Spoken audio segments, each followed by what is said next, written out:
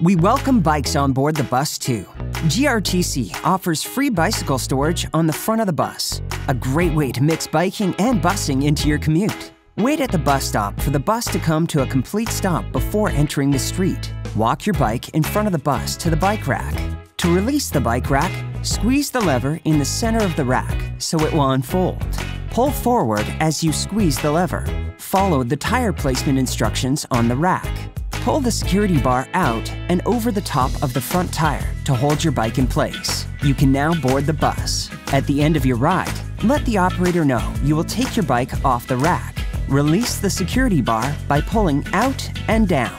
Lift your bike tires out of the rack. If the bike rack is now empty, please lift the rack back up by squeezing the lever, lifting and folding the rack upright.